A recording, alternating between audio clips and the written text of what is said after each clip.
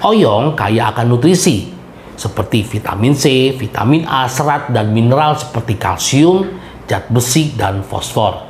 Selain itu, sayuran ini juga rendah kalori dan mengandung senyawa antioksidan yang bermanfaat bagi kesehatan.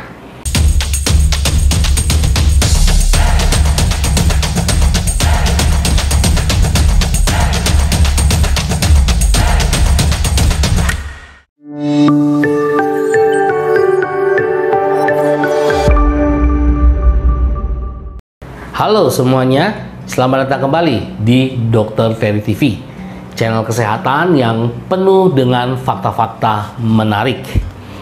Pada video kali ini kita akan menjelajahi fakta-fakta unik serta manfaat luar biasa dari sebuah sayuran yang mungkin sudah teman-teman kenal, yaitu oyong. Apakah teman-teman tahu bahwa oyong tidak hanya lezat, tetapi juga menyimpan segudang manfaat bagi kesehatan kita? Mari kita jelajahi bersama dan temukan alasan mengapa teman-teman harus memasukkan oyong dalam menu makanan sehari-hari. Jangan kemana-mana. It's so beautiful, you and me, we meant to be. Nama dan asal. Oyong memiliki berbagai nama di berbagai bahasa. Dalam bahasa Inggris disebut Riget gourd, Chinese okra, atau sponge gourd.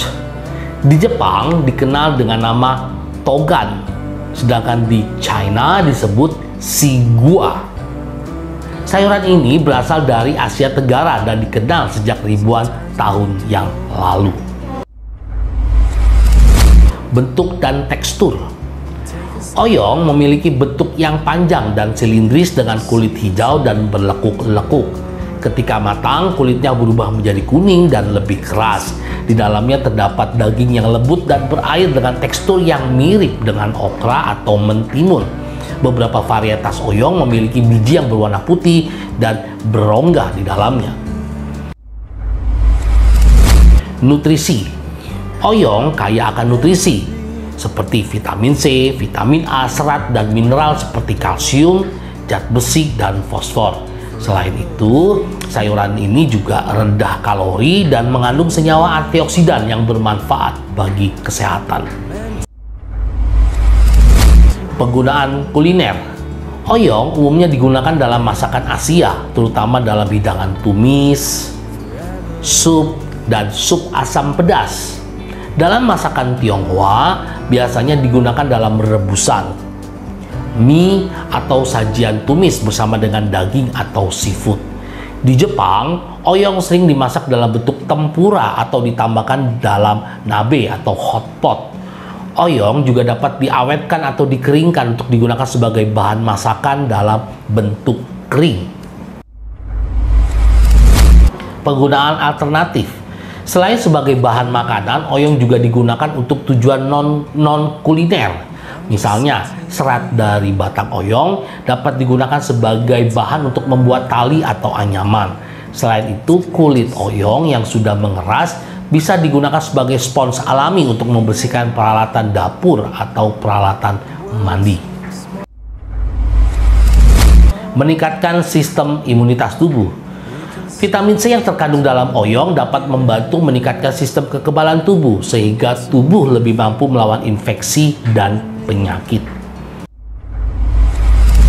Menjaga kesehatan kulit. Konsumsi oyong dapat membantu menjaga kesehatan kulit karena kandungan vitamin C dan vitamin A-nya. Vitamin C berperan dalam produksi kolagen yang penting untuk kelembutan dan kekenyalan kulit.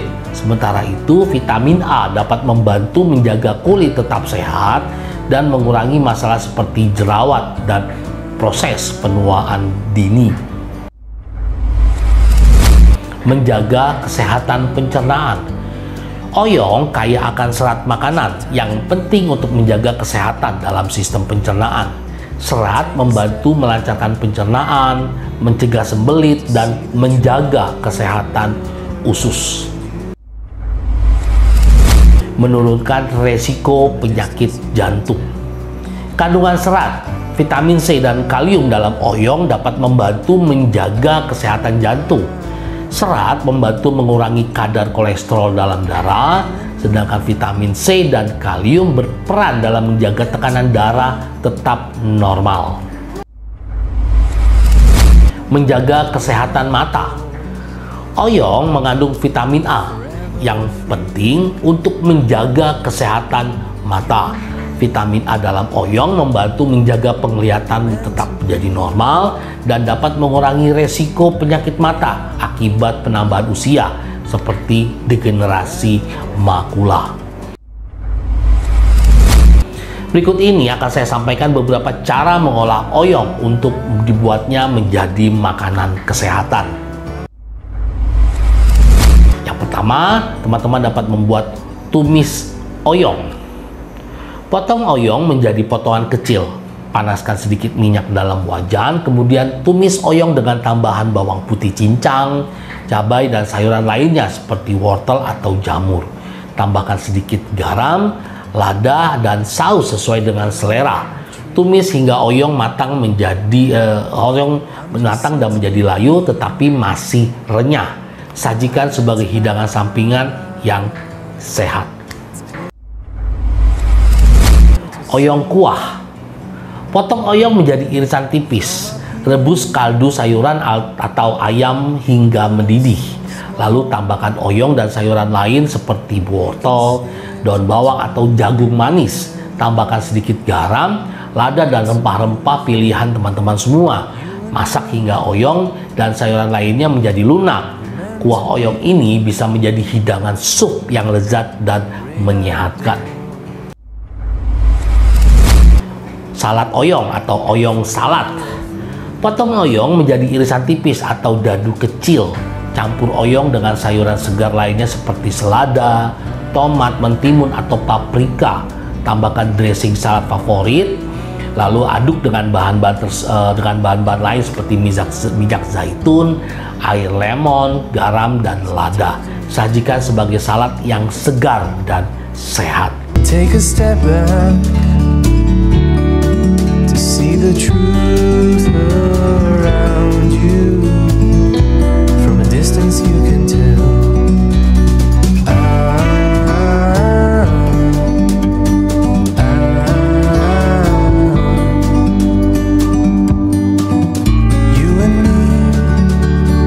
Pastikan untuk memilih oyong yang masih segar dan memperhatikan waktu memasak agar tetap menjaga kandungan nutrisi di dalamnya.